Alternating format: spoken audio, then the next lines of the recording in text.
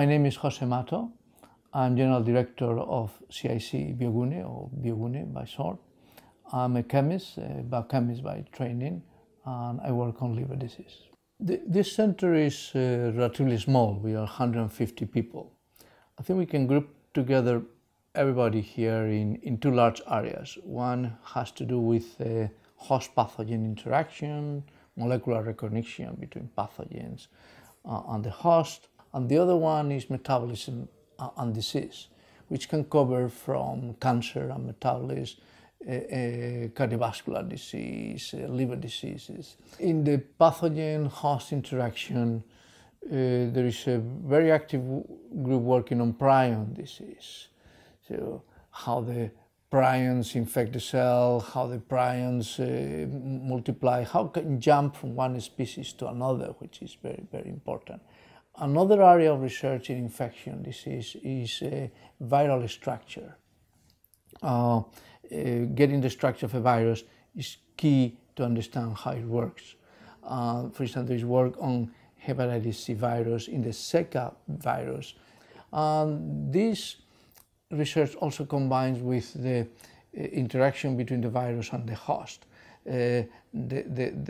Usually it does through glycoproteins. There's a very active group working on the structure of glycoproteins and molecular recognition. I would like to start saying that metabolism has been the more important field of biochemistry for half a century. And then with the arrival of genomics, metabolism became less important. But in the last 10, 20 years, it is possible to study metabolism like we study genes. So not looking to one or two metabolites, but looking at hundreds of them. Eventually, we'll be able to look to thousands of them. So we can describe the metabolism of a cell now in more and more detail.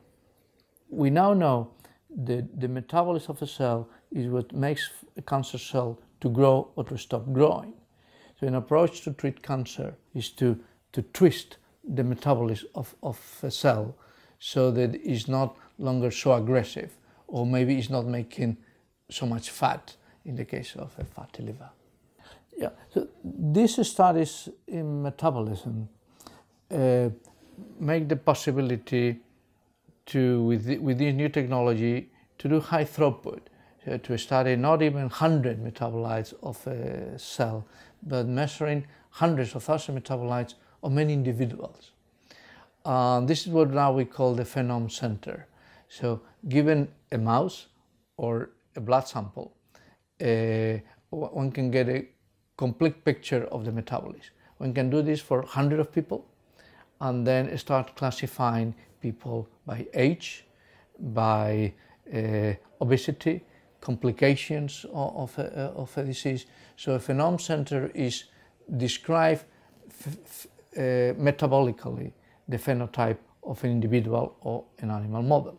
Technologically, you need to be very, very strong. And then the collaboration with Bruker becomes very, very important, because one needs the best type of equipment with access to the best technology, but also to share this information. So we need to share information with other Phenome Centers, with other centers that are having the same equipment. Because for me, this is a Phenome Center, for me, is not something that can occur in only one center. It doesn't make any sense to have one Phenome Center. It makes sense if there are a number of them spread over the world. I'm Oscar Millet, a PhD and a principal investigator at the Structural Biology Unit and the Metabolism and Disease Program of the CIC bioGUNE. As a principal investigator in my institute, I'm supposed to lead high-profile research, both at the basic level and at the applied level. And for instance, we work in both the structural biology of different proteins which are related with rare diseases, and as well as the metabolomic characterization of biofluids, samples like urine or serum, in order to characterize populations for disease mostly. I'll describe a project related with metabolomics that uses NMR spectroscopy and that is been made in collaboration with all the hospitals in the Basque Country which have neonatology, and also as well in collaboration with Bruker, who has developed actually the technology in order to analyze the spectra. So what we do is we take urine samples from newborns, and then we extract that from the diaper, and then we prepare the sample in a highly reproducible way, and then when we analyze that using NMR spectroscopy. Then information that we can extract is the concentration of certain metabolites that can give access to the normal metabolite pattern that this region, the Basque community, has, and as well the absence of certain metabolites that would certify otherwise the existence of a rare disorder. NMR spectroscopy is able to analyze samples to produce a metabolomic outcome, a metabolomic analysis, an integral analysis of the metabolome. To that end, the advantages of the technique are that it's highly reproducible only when you use certain protocols, and also it allows absolute quantification of the metabolites. To do so, Bruker has prepared a specific machine that grants all these possibilities in a very certified way, and is as well very complementary to the LCMS, which is much more sensitive and therefore can detect many more metabolites.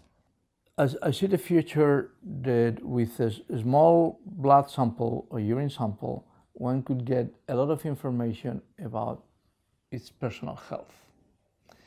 And a physician could take decisions very rapidly about the risk of disease or diagnostic of a particular disease. Now, the technology is there. It can be improved, but the technology is there. What is going to be difficult is to translate this technology into general practice. It takes to make technology more friendly, and also to make physicians, general practitioners, to be knowledgeable about these technologies. And medical practice also needs to be changed. Basically, one would not need to go to the physician so often. So a blood or urine sample would be analyzed. The doctor gets this information, and my iPhone would be able to do many different things. Could have a very close communication about risk to get disease, what should be my my diet, or what should I take, or what should I not take. This is as I see the future.